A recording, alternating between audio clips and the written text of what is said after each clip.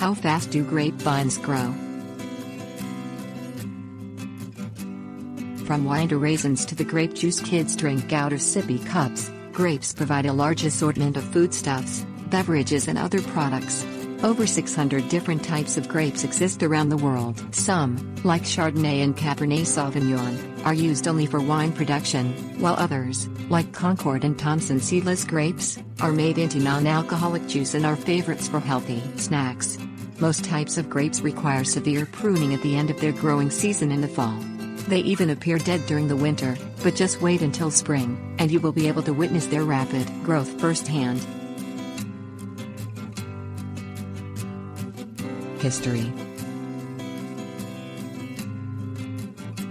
Grapes have been popular since humans first discovered their plump juiciness in the Black Sea area of Eastern Europe. It is believed they are native to this region and that early humans ate them during their hunting and gathering forays before the development of agriculture. Grapes might have been one of the first crops that humans purposely cultivated, and they traveled quickly to other parts of the world because of their nutrition, good taste and suitability for making into alcoholic beverages such as wine and brandy.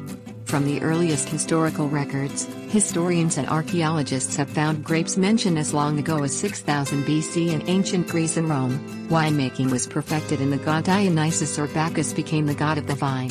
Many different varieties of grapes have been hybridized and cultivated since the early days of Greek and Rome, many of them having specific purposes, such as those appropriate for making raisins, as well as those that are prized for different types of wine. When pasteurization became common in the 1860s, Dr. Thomas Bramwell Welch began the grape juice industry that remains today.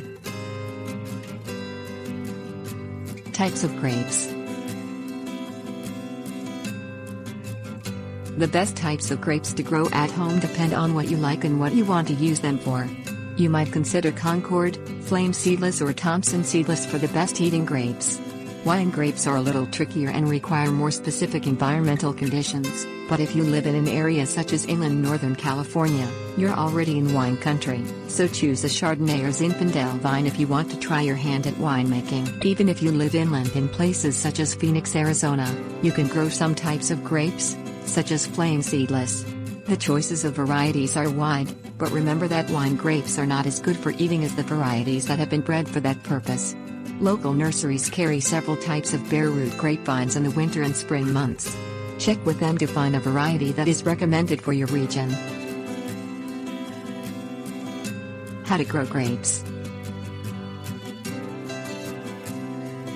You can grow a grapevine or two in your backyard if you have full sun and live in an area where the winters don't get too cold. Your county extension service can recommend varieties that are best for your locale.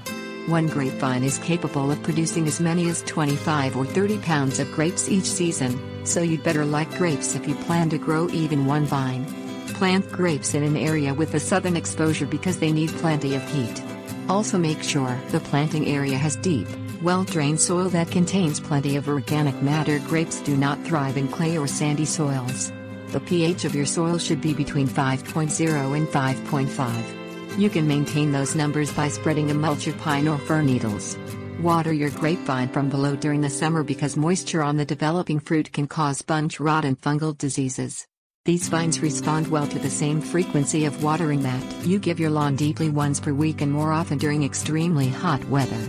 You can prevent many fungi, such as powdery mildew, by pruning leaves during the growing season to encourage good airflow. Protect your vines from birds with netting.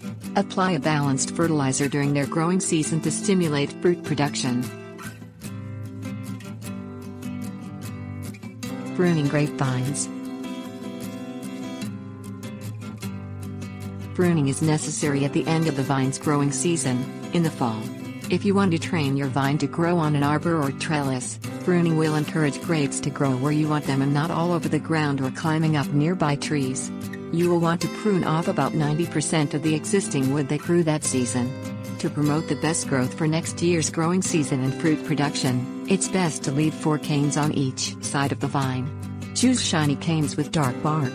Prune out older canes that have begun to crack. If you leave about 12 short spurs close to the main trunk, they will grow into the following season's fruit-producing canes. Watching grapes grow in the spring. Because the grapes your vine produces form on the current season's canes, that part of the plant is almost like an annual in that it grows rapidly for only one season. You can expect robust vines to produce numerous canes that can grow to 12 or 15 feet or longer in a single season. Grapes take a bit of work to make succeed, but with a few tricks and a little knowledge, you can have your own crop of succulent grapes for healthy snacks, juicing or even winemaking.